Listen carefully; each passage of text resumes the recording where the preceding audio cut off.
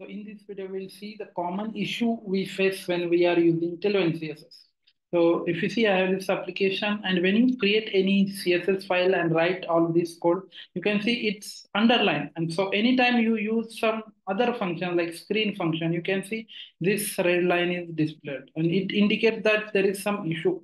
So you can see it's displaying as red. So it indicates that there is some error, but there is no error. So if you are using Visual Studio Code or any other IDE, then you will face the same issue. But this does not look good, like displaying these underlines and the red button. So if I want to use some background color, let's say I am adding background color and using theme function. So let's say colors dot red dot, let's say 500. So if I use this, you can see it's again displaying there is some bug here. So it indicates that, so whenever the beginner developer writes this code, he might think that there is some error in the syntax. So it confuses. So you can avoid all of this by adding a simple setting. So you can just press Control Shift P or Command Shift P, and here you can open this open user settings, not the JSON, the below one, open user setting. And here you can enter file associations.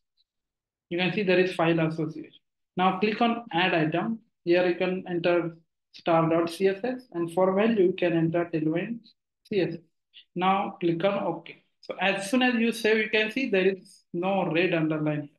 You can see these underlines are also gone. So, and we don't see any red border here.